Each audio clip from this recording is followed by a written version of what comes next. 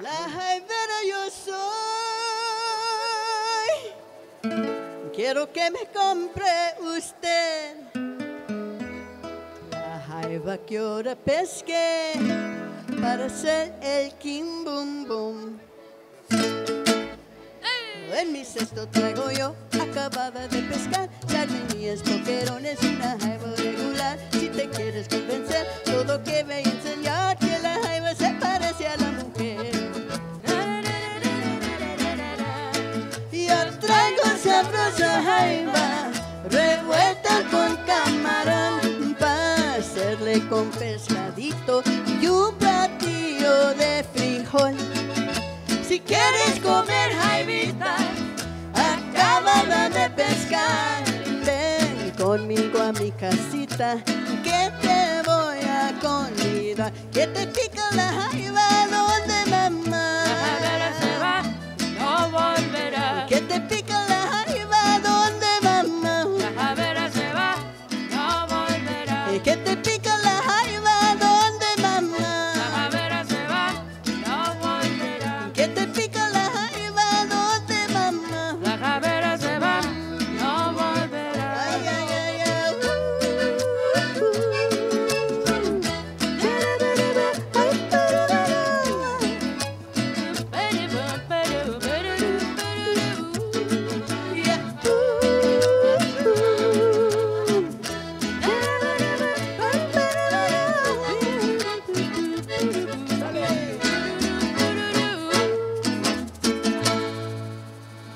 La jaivera.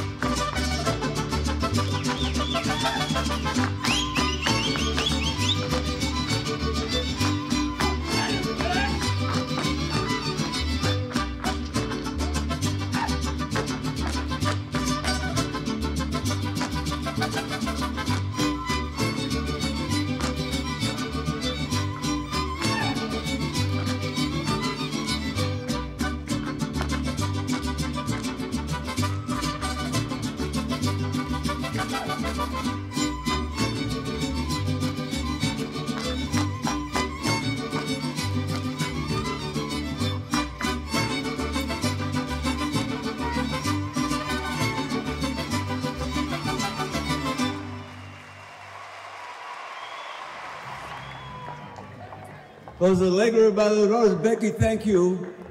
One more time, ladies and gentlemen. Now,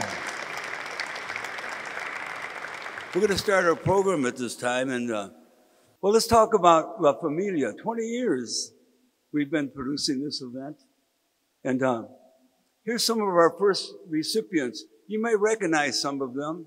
This was our first group that we started honoring with La Familia Heritage Award. The proclamations and certificates actually came from the governor at the time. And we've kept that alive with honoring people in our community. And at the last count, it's been over 100 recipients. I know there's many recipients here in the room of the La Familia Award, and it's something we're very proud of. I don't know if we have that photo of La Familia. Here was our first La Familia Expo. I had joined I was on the board of directors of the River Center when it first opened. So we produced this event, 62,000 square feet. And I'll tell you, this event was an amazing result, not only for our community to be there, but for the vendors. 2008, the recession hit. We downsized like many people, but we've always kept it alive. And I want to thank our sponsors. They're here tonight. My first sponsor is an organization that's been with me for 18 years. They're a marvelous organization, the U.S. Bank. And I think you're here tonight, Jose Martinez. Jose, is Jose here? Jose Martinez from U.S. Bank. Thank you. Thank you for your sponsorship. And also Comcast. Comcast is a great supporter of this program.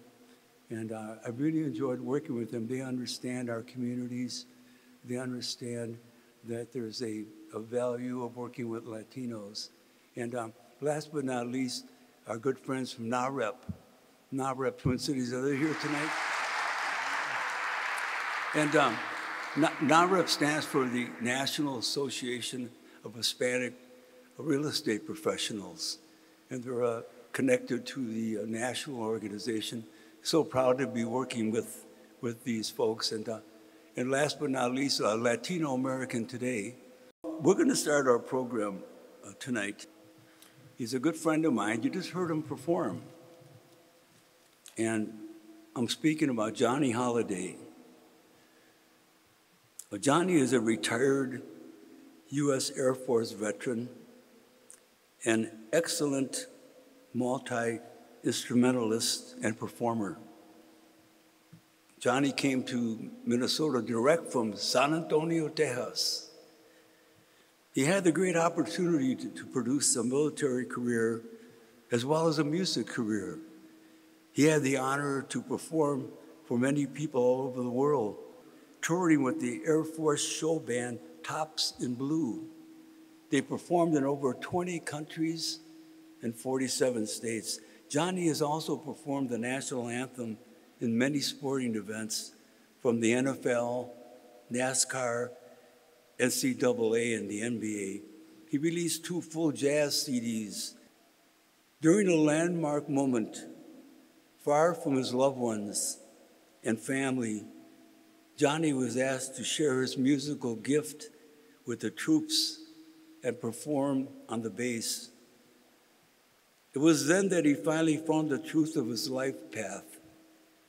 Johnny is a man of deep faith. He knew that his military career and love of country were very important to him. And he finally recognized he equally loved his music. I wanted to introduce at this time Johnny Holiday. Johnny.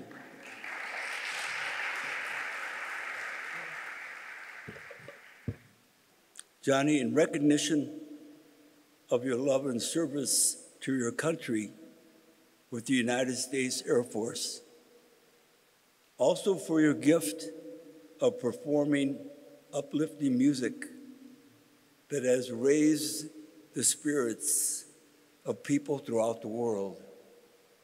You are a source of pride. So with the appreciation of the Latino community in Minnesota, this commendation is presented to Johnny Holiday, U.S. veteran, musician extraordinaire. Johnny.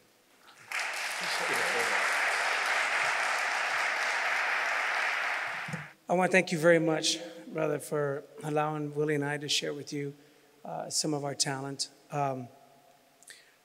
This was unexpected, and I appreciate you. You're always motivated to do things for the community, and I can see why so many people love you. It is true, I was in the Air Force, but I didn't play in the Air Force band because I like guns too much. So being deployed, I got to do some things that I've always dreamt of doing, but on the other side, I got to share a lot of music talent with all kinds of national individuals from all over the world. And I'm just grateful. I thank God for the opportunity to allow me to continue to share even after I've gotten out of the military and to share with you all this evening. Thank you so much. Thank you, Johnny. Thank you.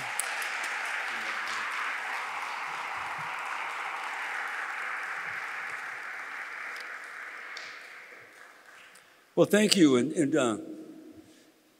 during Hispanic Heritage Month, we talk about our contributions, we talk about our success as a community, but we also have to talk about the issues. There's issues in our community, ladies and gentlemen. And before COVID, Latinos in Minnesota had the worst high school dropout rate in the country. But one of the groups I've worked with for years has been Almas, a Latino youth group that is headquartered at Two Rivers High School in West St. Paul. The idea for Almas goes back to 2001. Rob Hansen was a Spanish teacher at Two Rivers, and he based this group on a master thesis in which he created a plan to help keep Latinos in high school. He interviewed over 80 dropouts that helped him develop this thesis. Today, more than 200 students belong to the award-winning Almas Latino group, which is directed by Robert Hansen. 2019, we awarded District 197 and Almas. They graduated 90% Latino students, higher than the general market. So tonight, I want to have Rob Hansen come up to the stage for the award. And bring your students, Rob.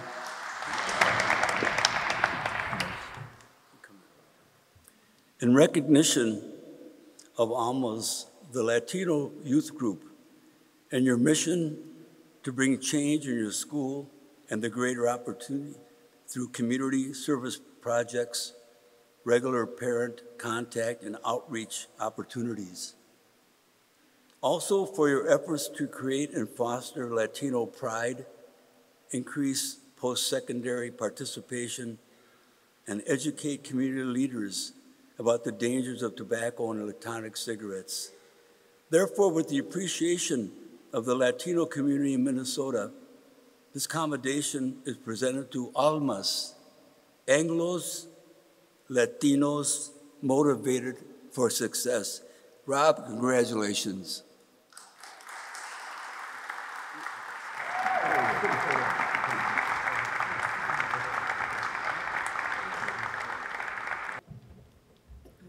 So in regards to those videos, they're professionally made. They are in over 80 local markets of Minnesota. The St. Paul School District is now picking up those videos as well.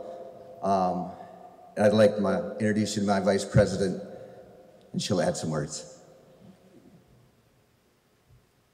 We would love to thank you so much for this award. We are glad to get this message out to everyone because we believe it's important. Tobacco companies are targeting us and other minority groups, so we are glad to have this opportunity to speak up for our community. Once again, thank you for this award. It means a lot to us.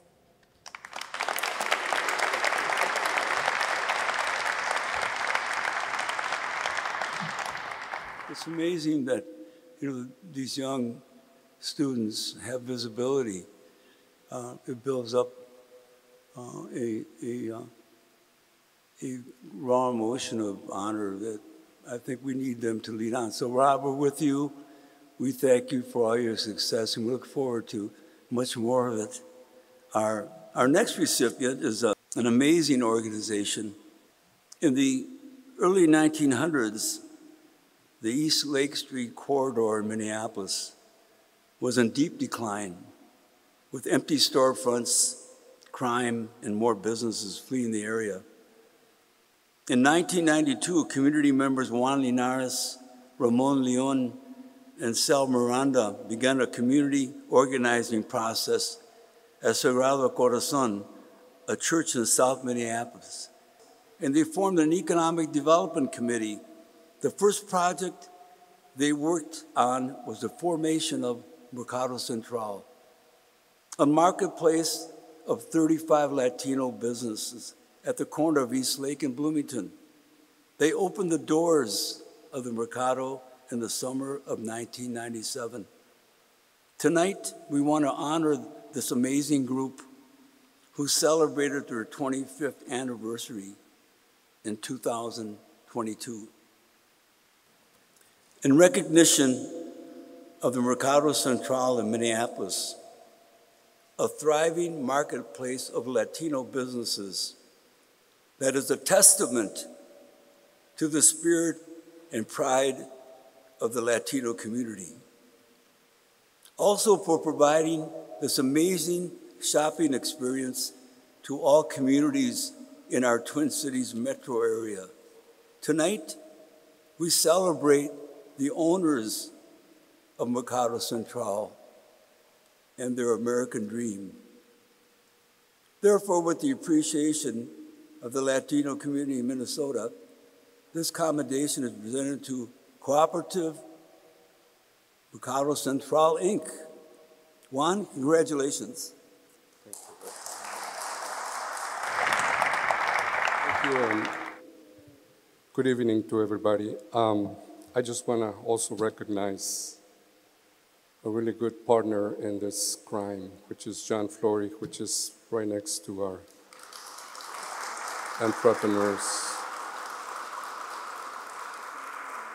I think John was the brains in terms of financing and finding ways to have an immigrant community to have access to capital. That was a real true partner that helped us all the way.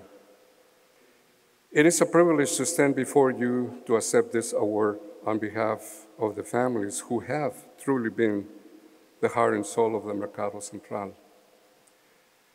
As we gather here to commemorate an important anniversary, the theme that resonates the most is Familia, family. It was these very families who in 1996 believed in themselves and invested in the Mercado Central Economic Development Project. Since that pivotal moment, we've grown into a symbol of success, a benchmark for the reinvesting in the Lake Street commercial corridor. This award doesn't just recognize us, it celebrates the dedication and resilience of every family who poured their sweat, dreams, and love into this place. As we move forward, let's just remember that the power of family and the legacy we're creating together will continue to make Mercado Central a beacon of Latino heritage and in economic prosperity in our community. Con una inmensa gratitud, nuevamente, gracias. Gracias a ustedes, hermanos. Por favor, vamos a reconocer a los empresarios del Mercado Central. We have to recognize our members of the Mercado Central. Thank you. Here in Minnesota, we have a proud tradition of Latinos serving as peace officers. And we, as citizens, and me personally, I admire a person who chooses that career and decides that they would give their lives for our safety. So tonight, we're going to be honoring a peace officer here in our Twin Cities metropolitan area, but also outstate Minnesota, where we see larger Latino communities springing up throughout the state. We think it's important to know that there are Latino peace officers, leaderships outstate. So we're going to be honoring two of our heroes, if you will. Pamela Barragan was born in Ecuador, graduated college, and moved to Minnesota in search of a new life and career. She worked a variety of jobs and became deeply involved in her new community, which led to a job with the St. Paul Police Department as a community liaison officer, opening a new career for Pamela. In 2005, she was promoted to sergeant, becoming the first Latina police sergeant in St. Paul history. Among her many assignments,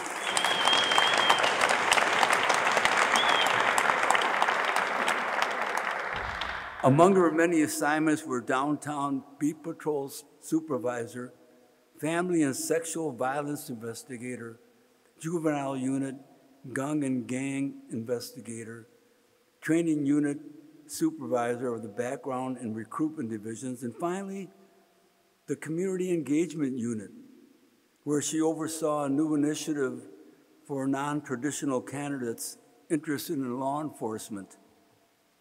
In 2017, Pamela was promoted to commander, working in citywide services and later assigned to the Community Partnerships Unit. In February 2023, Pamela was appointed as the new Deputy Chief of the Community Engagement Division, becoming the first Latina in St. Paul Police Department's history to obtain this rank. Pamela is a proud member of the National Latino Peace Officers Association. That group is here tonight. Rigo O'Garrity and all his wonderful members are here tonight. In recognition for representing law enforcement with the utmost honor and dignity, making the city of St. Paul safe for all communities. Also for your amazing effort of rising through the ranks of the St. Paul Police Department, becoming Deputy Chief, the first Latina in the department's history to obtain this rank. Therefore, with the appreciation of the Latino community in Minnesota, this commendation is presented to Pamela Barragan, Deputy Chief, St. Paul Police Department. Pamela, congratulations. It is a great honor to receive the 2023 La Familia Latino Heritage Award. This award has a special meaning because it's presented during the celebration of the National Hispanic Heritage Month. I am very proud of the countless contributions of more than 60 million Latinos, Hispanics people in our country. We embody the best of our values, including commitment to family, commitment to faith, and commitment to our country, our home country now and the countries that we come from. I had the privilege to work for the St. Paul Police Department for the last 27 years, and I have seen our growth. I proudly represent my community, and I proudly represent my department. We work together. There's no opposition. We have to be together. I want to thank God for being my strength and my guidance through my life. I'm very grateful to have a support system, including my family, including Jim, my husband, and my National Latino Peace Officers Association, who are in the house, Latinos. Ooh, where are you? So let's keep working and representing. Muchas gracias. Jose Pelaez was born in the city of Manta, Ecuador. In 2002, he moved with his family to Winona County in Minnesota. He has served with the City of St. Charles, Minnesota Police Department for the last 15 years, and on February 2021, he was appointed Chief of Police, the county and department's first Latino police chief. As a bilingual chief, for a city with a growing population, he implemented Mi Voz, the first Latino community outreach program. He has introduced the department's presence on social media and revamped the department's mission. He is also a proud member of National Latino Peace Officers Association.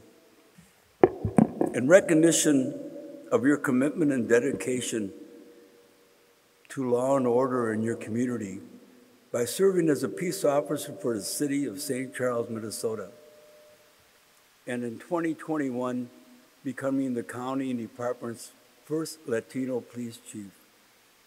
Also for your love and service to your country with the U.S. Air Force Reserves. Therefore, with the appreciation of the Latino community in Minnesota, this commendation is presented to Jose Pérez, Chief of Police, the city of St. Charles, Minnesota. Jose, congratulations.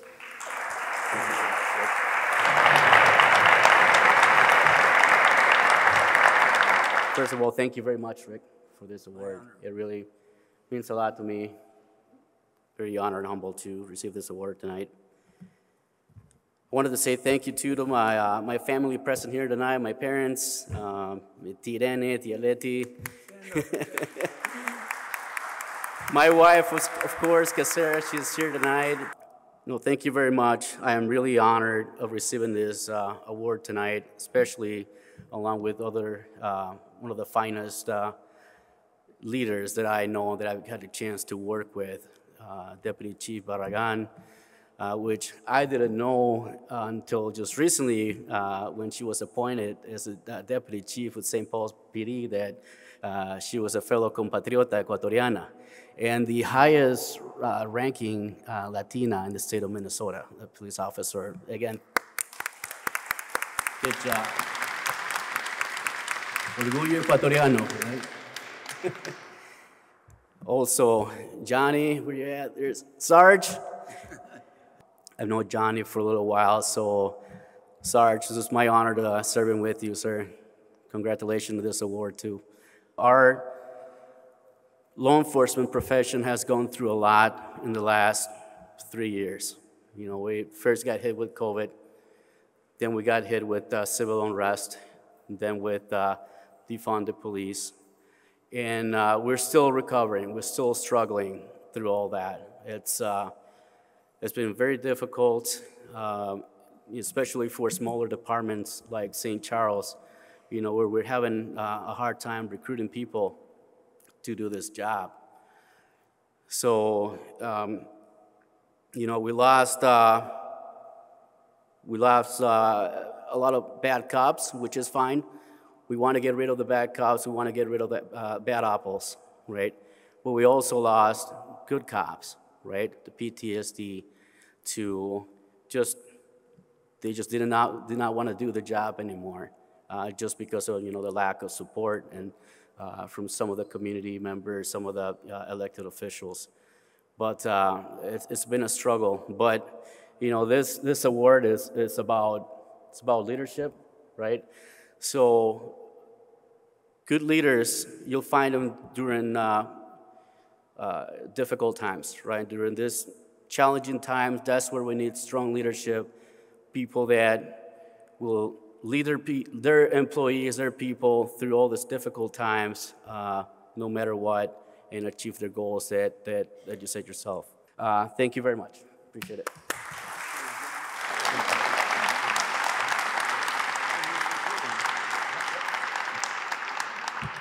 Well, what a night. Our company, Aguilar Productions, we have produced Hispanic marketing conferences now for 27 years. Yeah, and pleased to say we're recognized nationally, and we've had so many sponsors over the years. Why? They want to reach the $2.5 trillion U.S. Hispanic market. Again, have a safe drive home, and God bless you. Thank you.